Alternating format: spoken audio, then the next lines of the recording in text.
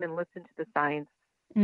She's very lucky, and I don't use that word very often, but she is in the sense of having that grandma to guide her and show her by example, and parents that support it as well. And I do hope that that's what society is leaning into more, where there's nothing wrong with going to school, and for certain Nope. degrees absolutely, like a Right. doctor or a lawyer, the fail safes Hmm. we always use, like, there's a reason for that. But as you mentioned to her, hey, take some business classes if you want to be an Hmm. entrepreneur, and or like Hmm. maybe a photography class if there's some additional Exactly. skills you can learn, and really being much more um, dedicated or focused on those gifts On that those she gifts, has. right? Yeah.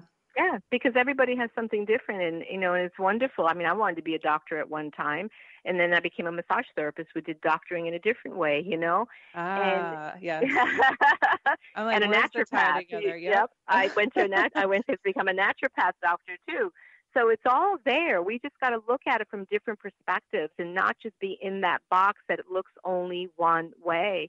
Because she Yes. even said to me, she knows I do retreats, and she says, "Well, I want to travel like you do." I said, "You know what? What if? What if you became a top photographer for National Geographic and they took you all over the place?" And she looked at me like, "Well, that's not going to happen." I said, "Well, not with that attitude. It's not." I Not said, if "But you're so there, sure about it. I said, but there are photographers doing this and traveling around the world. So there is a possibility for you. Let's nurture it." Yeah. Oh, so good. So I know on the last show you mentioned working with the clients and you take them through a meditation. But I'm curious to know for your own, like, do you have any daily rituals or spiritual practices that you do to keep you open and aligned? I have for decades now, and I've amped it up even more. I live in gratitude. I wake up in gratitude. I go to sleep in gratitude. And it's not just that, like, I got a roof over my head. Mm. Okay. I've been going out for walks, and I've been doing this kind of 12 days of Christmas thing, in the past here. But I'm doing it differently. I'm going out, and my gratitude now is on a cosmic level. It's really connecting. Like, if I want more abundance in my life, and all I'm focusing on is lack, or I'm going to go make more money and I'm going to work harder, well, it's going to be a challenge. But Yeah. if I'm connected and I'm looking up at the stars, and like when there was a full moon, it's just like it hit me. I got knocked over. There was this big, beautiful black sky, right? So Mm. clear. And then all these little stars started to come out. And I was like, "Oh, wow, can you see me? I can see you." And it sounds crazy, but we're a reflection of everything that we think and do.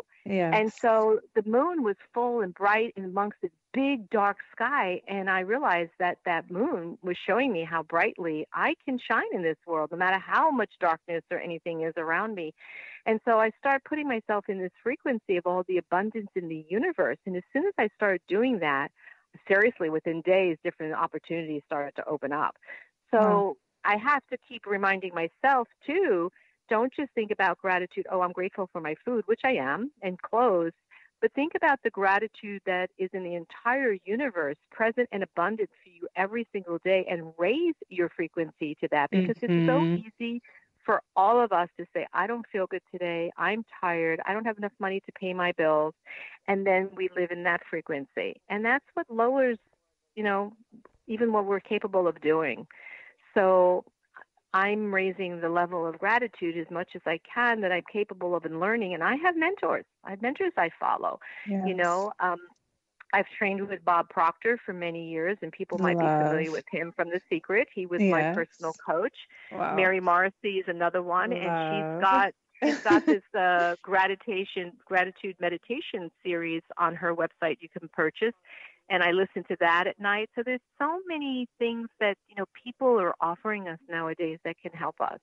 Mm, so good. Thank you. And I love how you spoke about the moon against the dark sky, because it is very true, even for myself, when I think about, okay, now I need to do this gratitude.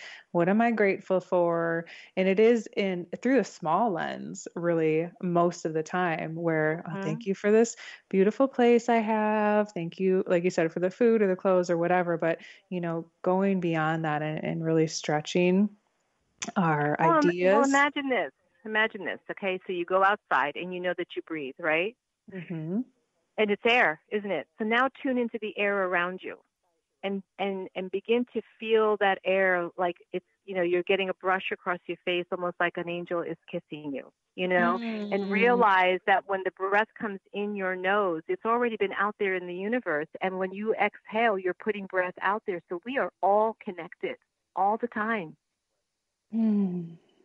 Just closing my eyes and breathing and feeling that. So thank you for Yeah. that. Yeah. Mhm.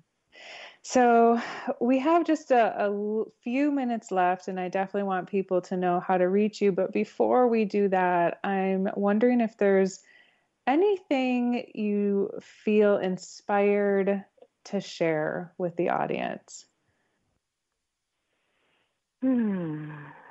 Well, I would just like to, anybody that's listening, I would like you in 2020 to make a commitment to yourself and to tap into the potential that you maybe don't even know it's there yet.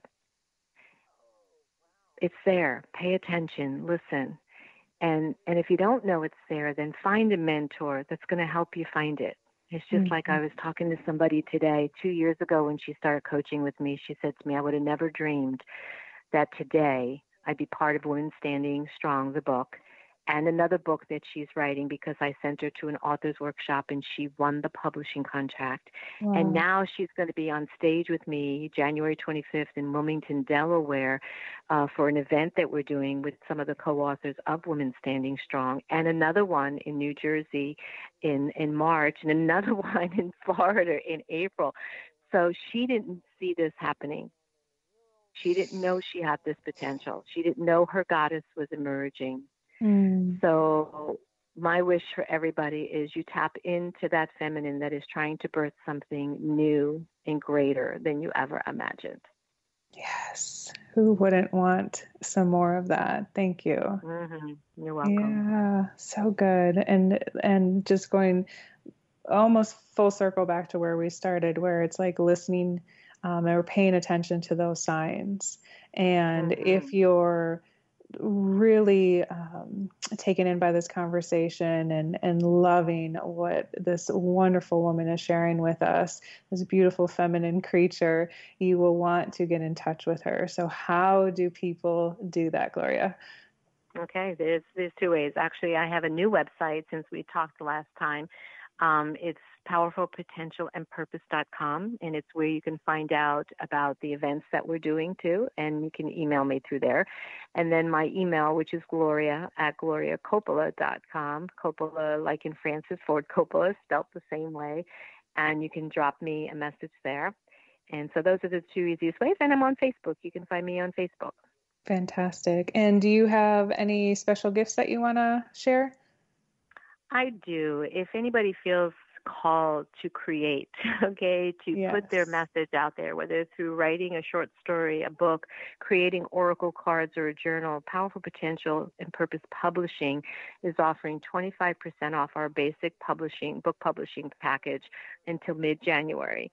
And so if you email me and say that you heard me on the show, we can go over your dream, your vision, and I Mm. can help you birth and create something that you have had a desire. And, a lot of people say to me, but I don't know how to write. The wonderful thing about that is you don't have to know how to write. You have to have the idea, the story, and our editors and everybody else put that together. And I also include some personal one-on-one creative writing coaching with you. So we'll help you get through it. So you can Mm. be a published author. Oh, that's fantastic. And I think there are so many incredible stories that really need to be shared. And for anybody that's doubting that there's an audience, or maybe you think or feel like so many other people are doing something similar, don't, dull your sparkle or dim your light. There is somebody hmm out there waiting to hear it. And the You only are way that so right. they really can hear it is from you. So reach Absolutely. out to this amazing person. And again, if you missed last week's show, tune into that. You will realize even more how she'll be able to guide you through this. So Thank you again. And for anybody that wants to know more about me, head on over to my website, jillianbeth.love. And as always, thank you so much for hanging out with us today. My desire is for each and every one of you to be living your soul's purpose. Thanks, Gloria. Thank you.